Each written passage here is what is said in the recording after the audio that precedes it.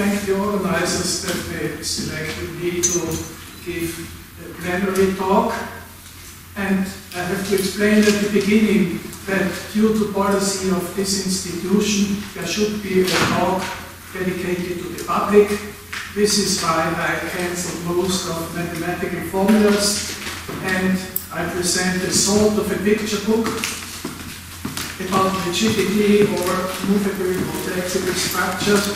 And we have a few physical models taken from a collection of kinematics models at my university. In order to bring some structure into this huge field of flexibility and rigidity, I will talk about forward linkages, bipartite frameworks, and finally on polyhedra. First of all, if we pass a bridge, we expect that the bridge is rigid. That means the framework admits no self-motion. The framework is a collection of points and connecting bars, and each bar is understood as a rigid body, so I don't address tensivity frameworks here, where bars can expand or have a maximum length. And each knot is a revolute joint in the plane or a spherical joint in space. We know that the geometry of structure is a necessary condition, but by far it's not sufficient. You remember probably this catastrophe at the Morandi Bridge in Genua last August, but it was not a bad geometry, the material was better. So a geometric structure is called flexible if it admits the continuous movement without changing its inner metric, which means the length of the bars or the shape of the surfaces. And if it's not movable, then it's called rigid. It turns out that the borderline between flexibility and rigidity is not that strict as one would expect. We can defer, for example, global rigidity, which means that the shape is uniquely defined in space. Think of a triangle or a composition of triangles, or in space of tetrahedra and a composition. We call it locally rigid if the realizations are isolated, but there are examples where one can switch between two realizations. We call this the flipping structure. And we speak of generically rigid if the combinatorial structure shows that in the generic case it is rigid independently of its metric. And there is an interesting new result which addresses the question: if it is generically rigid, are there particular dimensions, lengths of bars or shapes of faces which admit the flexible structure? So actually this is an algebraic problem, and the question is if the resulting algebraic variety has little points, and interesting, there's also a combinatorial characterization of this. I'm beginning with a four-bar linkage. A four-bar linkage consists of a quadrangle. We have revolute joints at the vertices, it is in the plane. One side is fixed, the other side is called the coupler, and if we attach a point to this coupler, then this point traces a certain curve, which is called the coupler curve. We find big four-bar linkages looking at these grains. They use a four-bar, maybe this one, because the end point moves approximately horizontal for a while, And so you have to lift or to sink down the load. And forward linkages are very easy to produce, or they are somehow the simplest flexible structure because it consists of revolutions. You find forward linkages also at these links, which you find, for example, in the kitchen. You have to look carefully to see the bars, because the bars are curved, but here, for example, you see the two bars. I pass around these examples, but they are more or less rigid, so please never listen.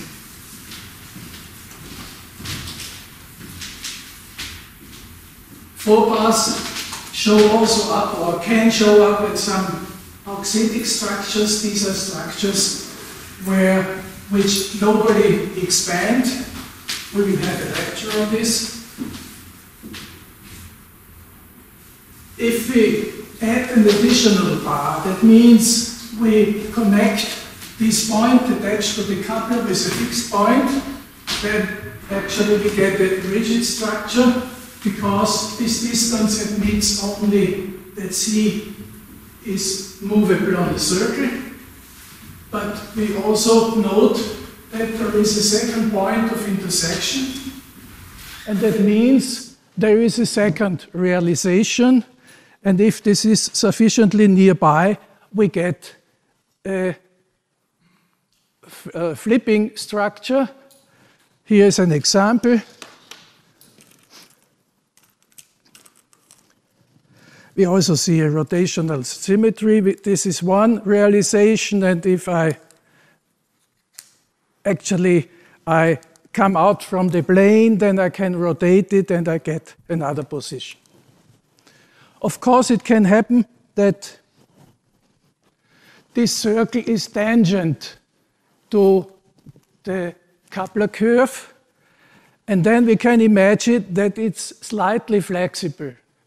And this is what we call infinitesimally flexible. We have an example here, also due to symmetry. It flexes slightly, so it's not rigid. It's not infinitesimally rigid, how we can say, but it's infinitesimally flexible. And the exact solution is the following. We call it infinitesimally flexible if to each point of the framework we can assign a velocity vector which is compatible with the infinitesimal constants of the length. And geometrically, this means that the projections of this vector on the connecting line have the same length and same direction. It's an easy computation. You just differentiate the distance condition and you separate the two parts, and then you get the two components for the point. And in fact, as you can see at this example, infinitesimally flexible structure really admits slight movements.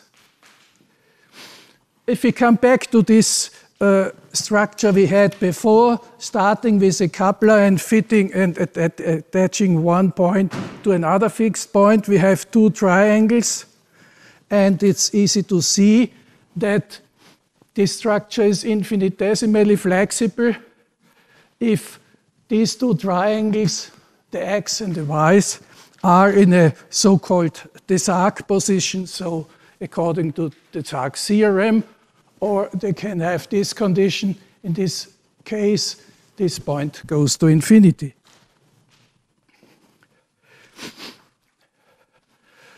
We could say the first derivative of the length is 0, but we can continue and can, for example, suppose that all derivations are 0, or the function representing the length of the side has a 0 of order k.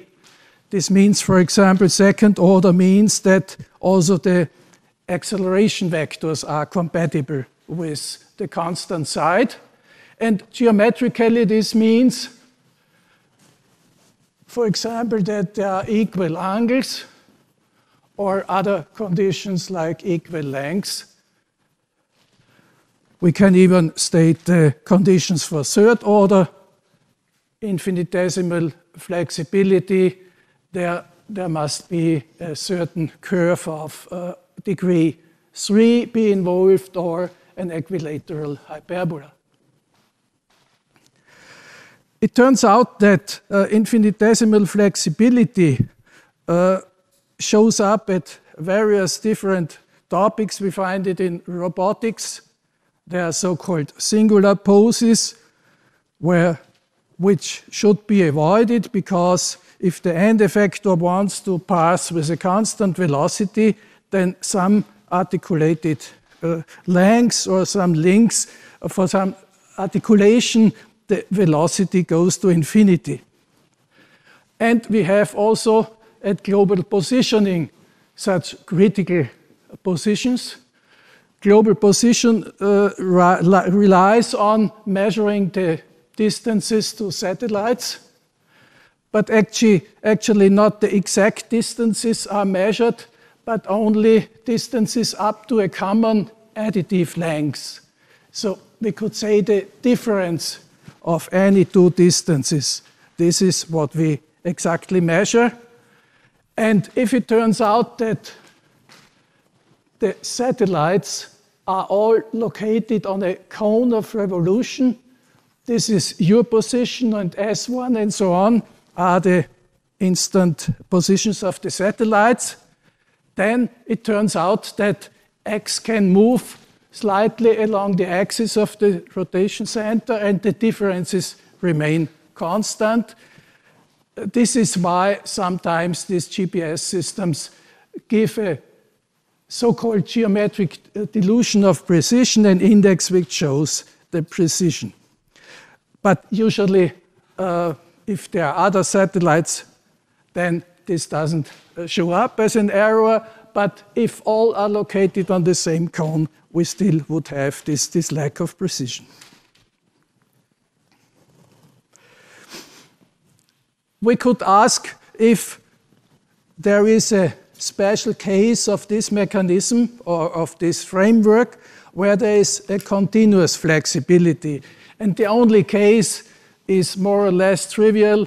If the 4-bar is a parallelogram, then it moves like this. Each point traces a circle, and of course you connect this point with the center of the circle and you get it continuously.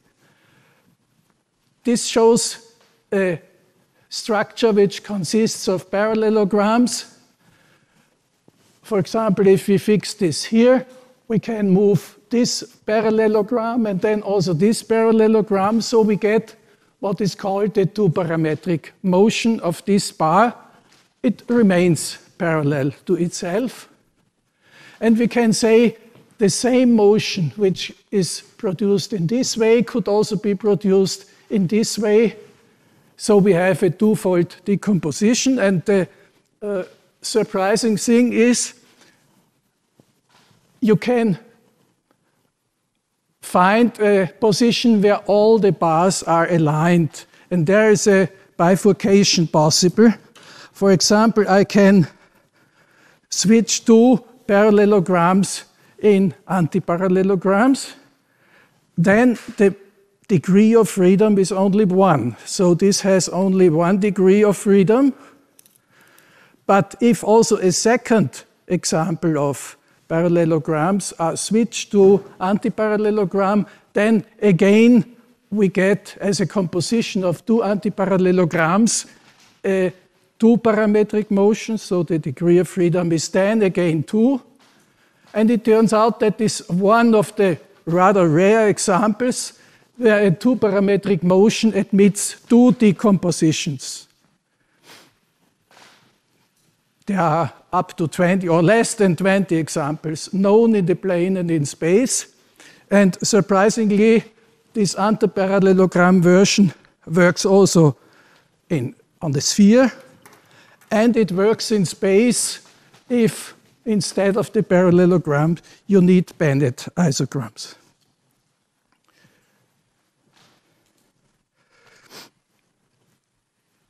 Yes, so I can pass along this one. I tried to get 4 parallelograms switched into antiparallelograms. You have to start with the aligned position, but I didn't find sufficient time to do this. There are other versions of continuously flexible structures related to a 4-bar mechanism. We know that a coupler curve is a curve of degree 6 with triple points at the absolute points. That means we have 3 tangent lines at the 2 absolute points, and each tangent line at one point is complex conjugate to a tangent line at the other points, and so we get 3 real points. 2 of them are the fixed points of the 4-bar, and it turns out also the 3rd intersection point plays this role. One and the same curve is flexible, can be produced either by the yellow 4-bar or by the red 4-bar or by the blue 4-bar. Here we have a rather big model which shows the movement. So it's a 1-parameter motion. In kinematics, we call this an overconstrained motion. And the design is made of an engineer due to the following reason. Such overconstrained linkages are very sensitive against imprecisions because they work exactly if the precisions are correct, and therefore he added an additional degree of freedom by let this point move. Actually, he doesn't move, but he has the possibility to move in this way, and the same here. And there is an interesting example where it turned out that it's important to have such additional degrees of freedom in case a overconstrained structure is moving. This is the so-called Heureka polyhedron. It consists of regular triangles, and they have special links here. These are links, actually a combination of 2 revolute joints which keep the angle between the faces constant. So at every link, the angle between the 2 faces is constant. This model of large size, the side length is about 6 meters, was a sort of eye-catcher at the science exposition in Zurich 1991. And I was told that during summer, when this exposition was running, several times some of the plates have broken because of the tension inside, because of the overconstrained mechanism which is used here. Another interesting continuously flexible structure combined with a 4-bar is the so-called Burmester mechanism. We have a moving 4-bar, and it turns out that there are points which can be connected with special points on the sides. The sides remain straight, and the mechanism is still flexible. It turns out, this is something what Dixon figured out, that the same angle shows up here and here. The reason behind is that in a 4-bar, for example in this one, the cosines between opposite angles, let's say this angle and this angle, the cosines are in a linear relation, and this is actually trivial. You only need the cosine theorem. So that means the cosine of this angle is in a linear relation with this one. The cosine just changes sign, but it's almost the same here and the same here, and you can manage that the linear relation is an identity, and this is if the angle is the same here and here. It turns out that the angles which show up here around F are equal to the interior angles in the four-bar. And this shows that since the sum of angles is here 360, we have to have the same in the four-bar. So this mechanism doesn't work on the sphere because we don't have the sum of interior angles is always smaller than 360 in elliptic geometry. Nevertheless, this mechanism can also be seen as a composition of two four-bars. This is one four-bar, and we connect it with a second four-bar. This gives a transmission from this bar to this bar. And in this particular case, the transmission from this bar via the two four-bars to these bars is the same as it can be done by a single four-bar. Actually, the transmission is of higher degree, but it splits, it is decomposable, and one component gives the same as this given four-bar, the other component doesn't.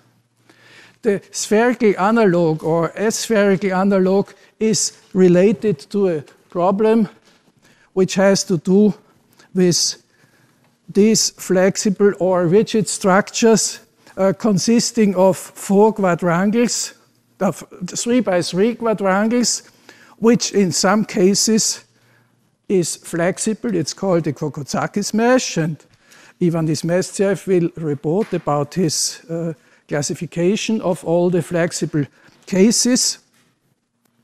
Also here we have actually at each corner, if we intersect it with a sphere, a spherical four-bar.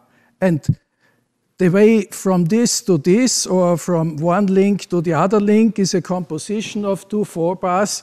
And this composition of two four-bars, spherical four-bars, has to have a second decomposition. And if this works, then we have something flexible.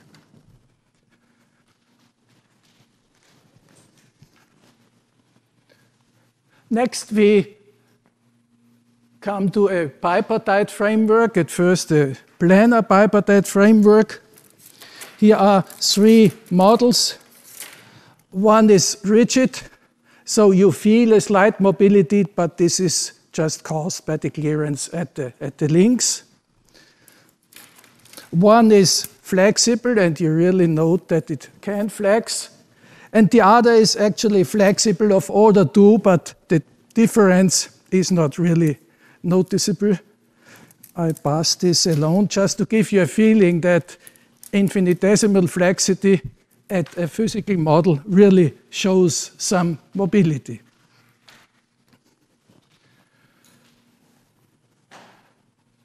It is not hard to prove that we have an infinitesimally flexible position if these 3 points are aligned, and from geometry we know that this is Pascal's theorem on conics. This is equivalent to the fact that the 6 points have to be located on a conic, which in this case is a hyperbola.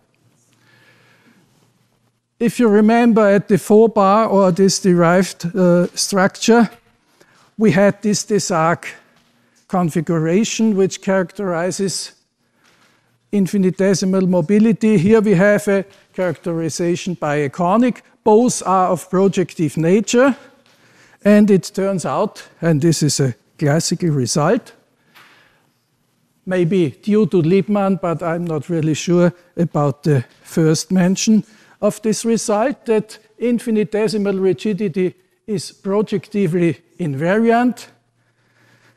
And if a structure is infinitesimal rigid, then it's actually infinitesimally flexible. Then this works not only in Euclidean, but for example also in hyperbolic geometry. And one rather short and more visual proof is due to Bernd Wegner from Berlin. Think we have a planar infinitesimally flexible structure. That means we have in the plane the bars and the blue velocity vectors which satisfy the projection theorem. That means the components have equal lengths, this one and this one. And now we add an additional point outside. We keep it fixed, so the velocity vector is 0. And we add these green bars. And now we can lift the blue vector to a red vector, which is perpendicular to this green bar. The same here. So we could say the top view is the same as before, but we lift it. And now we see for this bar, the component of the 0 vector is, of course, 0. And because of the orthogonality, also here it's 0. So the projection theorem is also valid for the green bars. And we can state that the spatial framework is infinitesimally flexible if and only if the planar is. And now think we just cut this spatial version, which has a sort of conical shape. We cut this with another plane. We get a collinear figure, and due to this theorem, we can say also any other section of this infinitesimally flexible cone gives an infinitesimally flexible structure.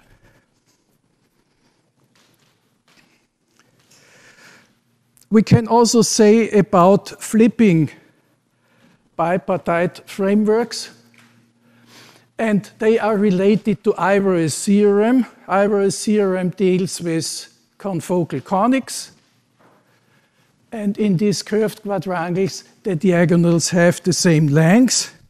And we can also spell this in another way.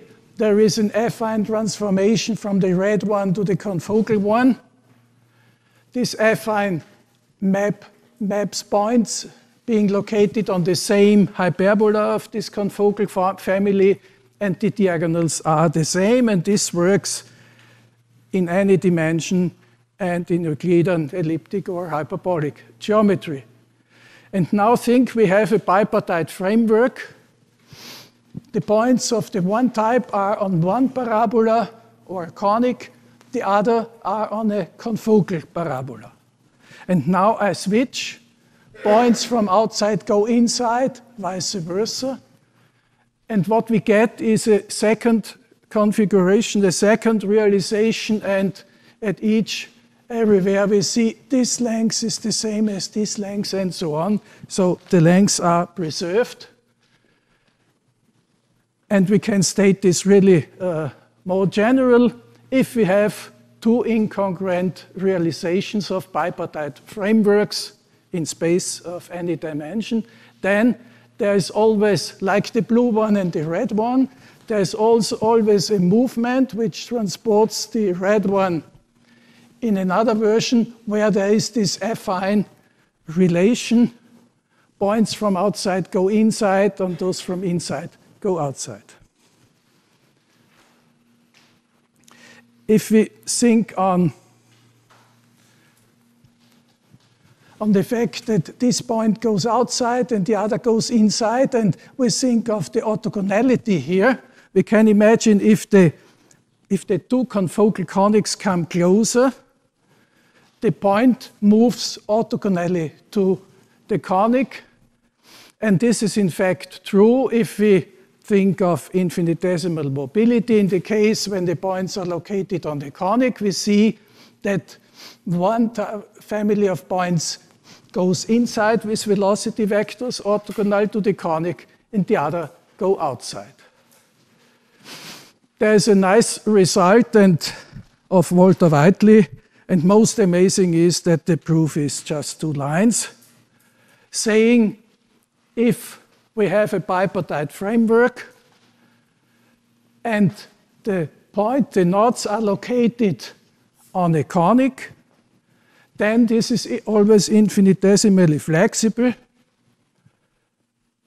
Points of one family have these velocity vectors. M is the symmetric matrix, so actually this is a vector orthogonal because it's orthogonal to the polar plane or to the tangent hyperplane. One goes outside and the other goes inside.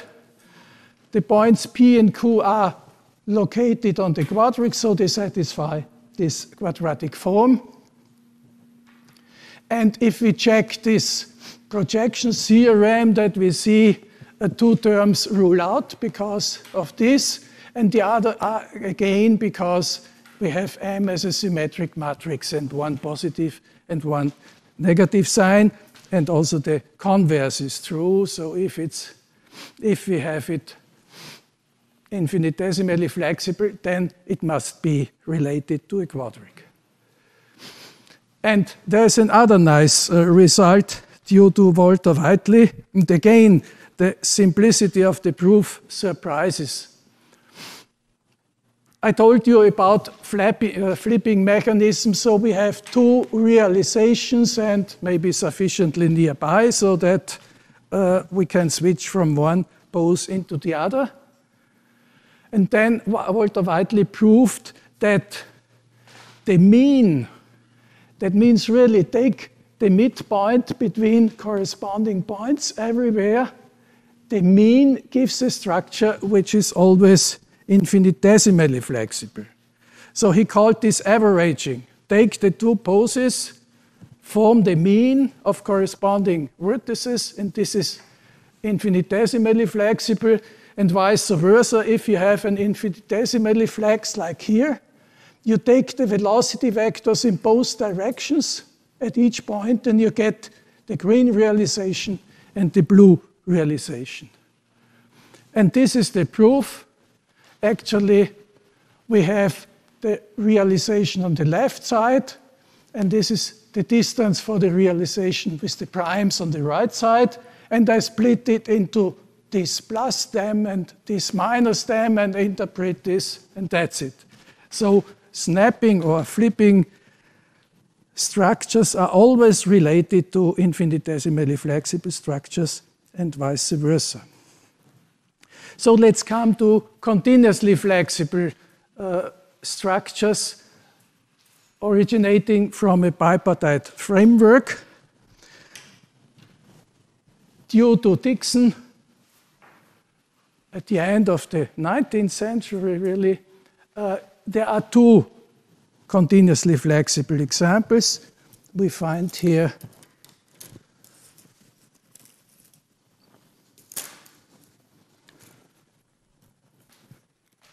physical models of this, and it's not so easy to figure out why it is flexible if you just look at this. In one case,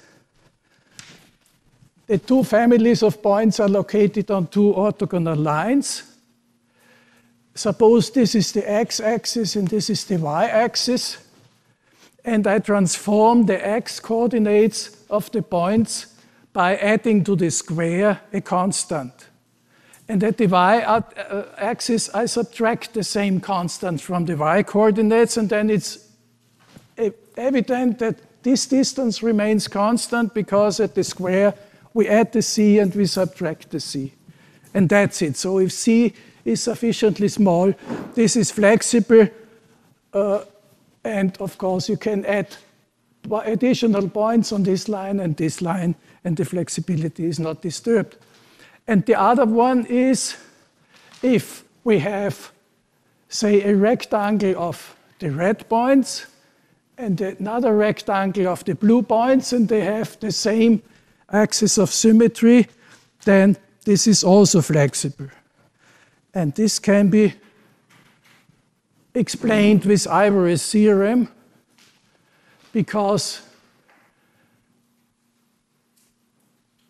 we can find confocal conics, one through the red points, a confocal one to the blue point, and then we can switch. The red point goes in and the blue point goes out, and this shows the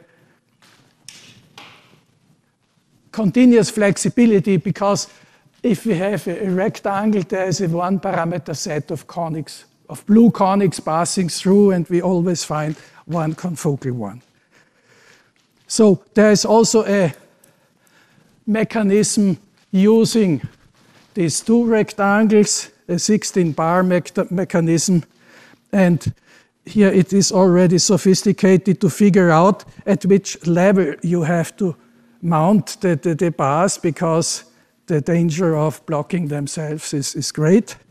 This is sometimes called Bottom's framework. And the same works on the sphere, because Ivory's theorem works, for example, also on the sphere.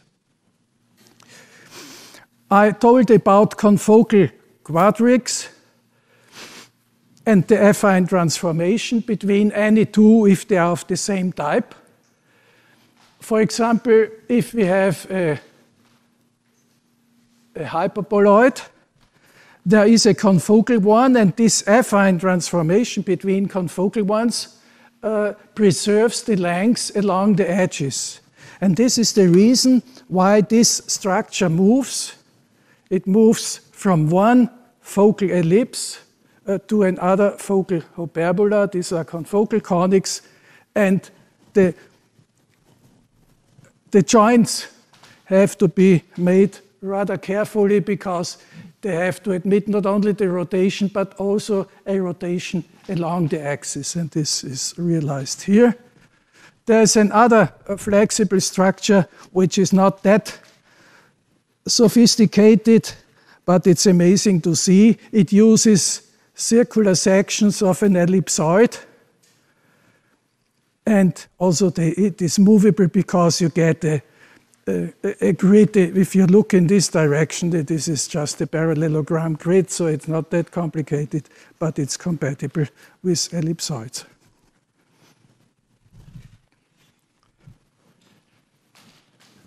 So this shows the flexions of the hyperboloid, and the same works with hyperbolic parabolas. So this is also a flexible structure, and the surprising thing that the strings remain taut despite of the movement. So they are not from rubber, but they preserve the lengths during this movement.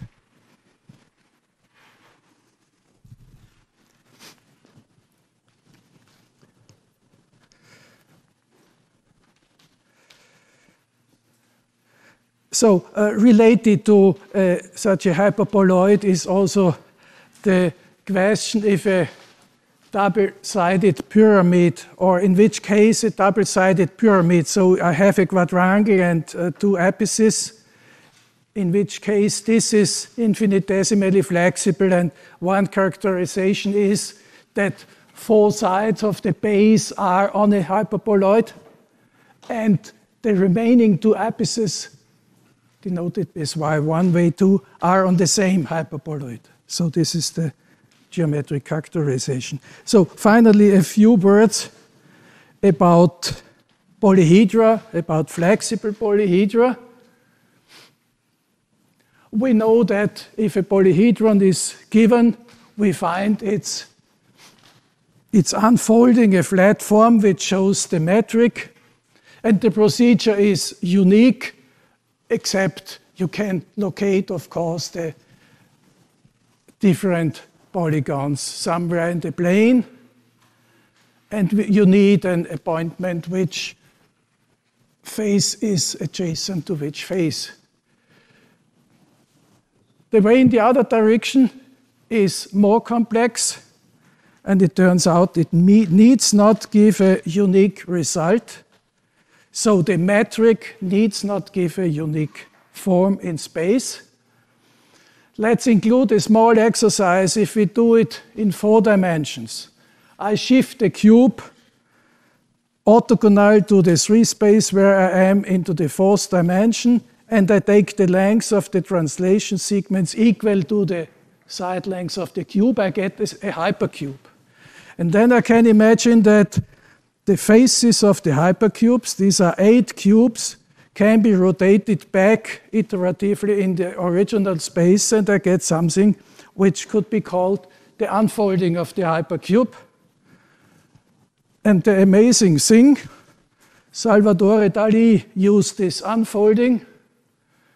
He called it corpus hypercubus. And you really find the unfolding of the hypercube and Christ in a rather uncomfortable pose along this hypercube.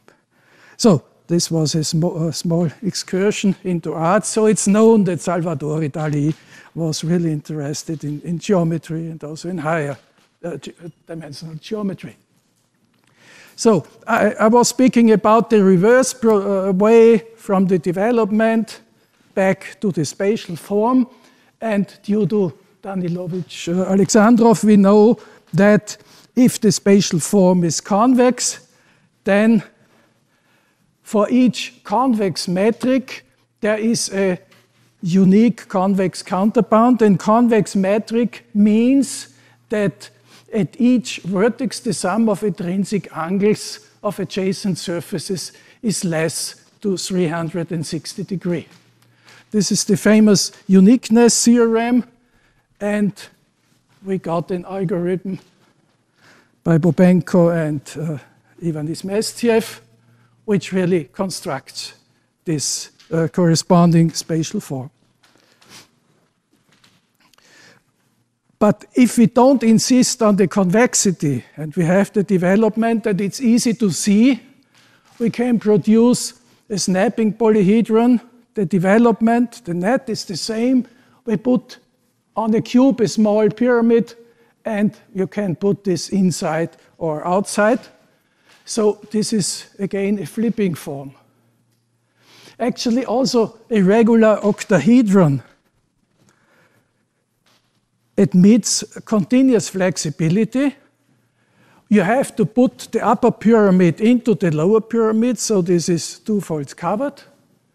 And then this is an open pyramid, and such a four-sided pyramid is flexible because we have four faces meeting together, so we can again see a spherical four-bar mechanism here.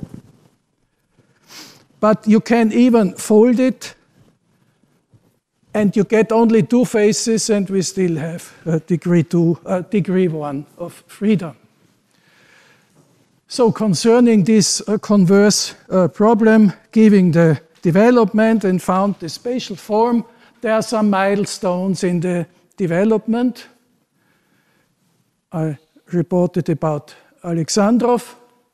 Raoul Bricard, even at the end of the 19th century, figured out that there are flexible octahedra, and octahedron means a double-sided, a double pyramid with a four-sided base. Bob Connelly showed that there is a flexing sphere because these flexible octahedra all have self-intersections, and Bob Connelly was the first who came up with a flexible polyhedron without self-intersections. And Ichad Sabitov showed that, so he proved a famous conjecture, the so-called Beller's conjecture. He proved that if we have a flexible polyhedron, exactly a triangulated polyhedron, then the volume stays constant during the flex. And the proof consists in an algorithm to show that there is a polynomial of a rather high and actually uncertain degree. He just gave an algorithm. A polynomial, and the volume or the squared volume is one root of this. And we just have to figure out, and the coefficients depend on the combinatorial structure and on the edge lengths. And of course, if we have a flexible polyhedron, the polynomial remains the same, and we have only a finite number of roots, and so it must stay constant because the flex is continuous. There is another famous example which seems to move, but you see at this example there is a hole in it because it must change the volume. We have two flat positions, And so it has to breath when moving. And this shows exactly this can't be an exact movement B. Also, this was once exposed as a flexible polyhedron. It has two flat poses at one end and at the other end. This shows the development. And for a long time, we could see at Wolfram Math World that this is a flexible polyhedron, but a few years ago it had been corrected. It admits two poses or three poses, and one of the mean poses is also infinitesimally flexible. And this gives the impression that it's really flexible. So there are, as I told before, due to this result of Bricard, continuously flexible octahedra, but they have self-intersection. Nevertheless, there are examples, but you have to look carefully at two triangular faces. In total, we have 8 faces. This shows 6 faces only. 2 triangles are omitted because of the self-intersection. And then it's flexible, and it shows even 2 flat poses. And there's another example which shows even more mobility because you can flex it also this way.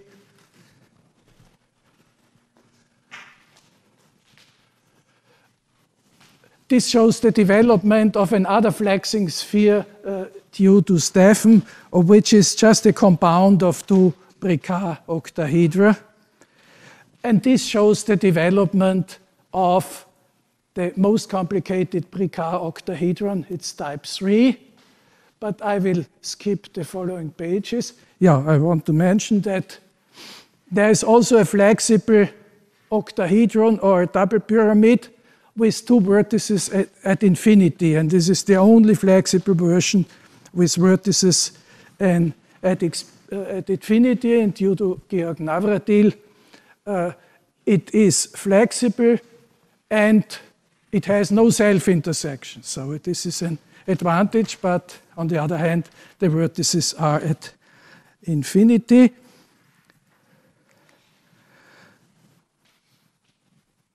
This type 3 is the most complicated, but from the algebraic point of view, it's the simplest because at each vertex you have a sort of antiparallelogram, and there is the transmission function, simpler or decomposable. It was a long-standing problem if we have flexible polyhedra. If we can continue this sequence of flexible polyhedra in higher dimensions, in the analog in 4 dimensions and higher is called cross polytope. There existed or have already been known examples of flexible cross polytopes in 4 dimensions, but Alexander Geifolin with one stroke showed at once that there exist. I had the conjecture that they don't exist, but Alexander Geifolin could prove that they exist in all dimensions and in the elliptic and in hyperbolic geometry as well. And also another remarkable result is due to Alexander Geifolin. He showed that such a Sabitov polynomial exists also in 4 dimensions, and also it exists in all arbitrary dimensions. So that means the Bellows conjecture is also valid in the n-dimensional space. So just maybe 2 minutes. Rigidity of structures can also be studied at continuous surfaces. And here we have the same problem. Sometimes these surfaces have a development. They can be developed in the plane. And often it's hard to figure out the corresponding spatial form, so a physical model shows immediately what comes out. And this is one example. You maybe know this type of boxes. Sometimes McDonald's used it to pack Apfelstrudel or something. And in this case, it is possible to figure out exactly what is coming out. It turns out that these curves are not arcs of ellipses, but they are meridians of surfaces of revolution of constant Gauss curvature. So in this case, we can figure out the exact shape. In another case, it isn't. This is a puzzle for collecting the keys. The development looks like this. It consists of two half arcs, and the length of the straight segments equals the length of the half arc. And you fold it together by pasting together the half arc with the adjacent segment, and the same here. And here it's really a hard job to figure out how the shape, the spatial form looks like. The problem is you have no information. It must be a developable ruled surfaces, but you have no information about the position of these generators. It turned out that we get a very good approximation starting with cones and then with the cylindrical surfaces, which looks like this, but nevertheless there is a small theoretical error, so that shows that it's not a cylinder in between, but an arbitrary torus, but we can only expect a numerical solution. But this ends my presentation. Thank you for listening.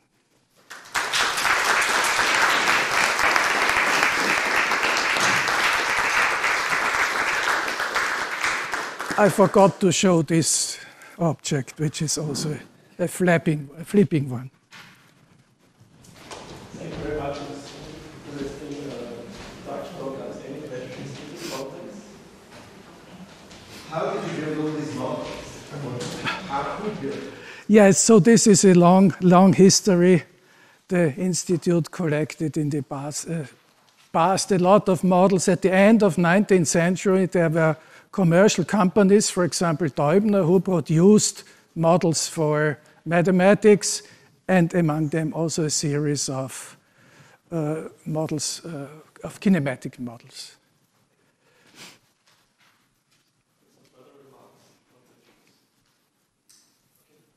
So you mentioned that for cases with real infinitesimal flexibility is equivalent to this point lying on a atomic Yeah. to Pascal theorem.